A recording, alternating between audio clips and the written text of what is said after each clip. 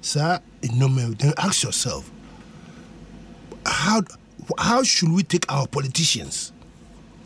How? 3-4 years down the line, look at what he said. The incompetence of NDC.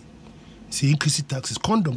Say condom the cutlass now, which we yesterday, Friday, I heard the deputy minister for finance, Bisiano, or see they are increasing the tax on beverages and alcohol, so that diabetes.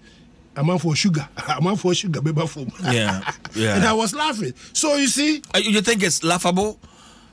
I mean, maybe deterring people because of health hazards. Appetition, cigarettes, village baby, I refined.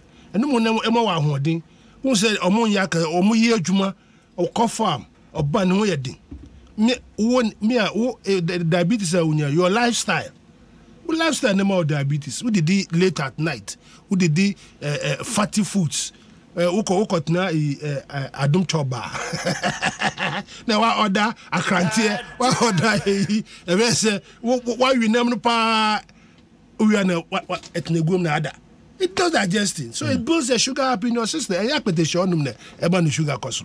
And yeah, first Milo Obenum never with sugar. They're healthy. It depends on how you go about it. Well, it's why we have played the tape.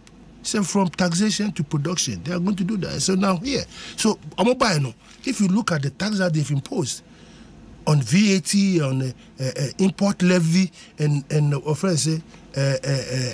what do you call it? Taxes on so many items. And then they add this one too.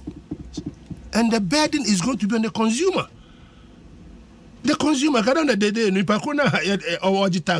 he's going to pass it on to the consumer. Now, the consumer's income now, because of the level of inflation, which is about 50% plus, 50% of your money is gone. 50% of your purchasing power is gone.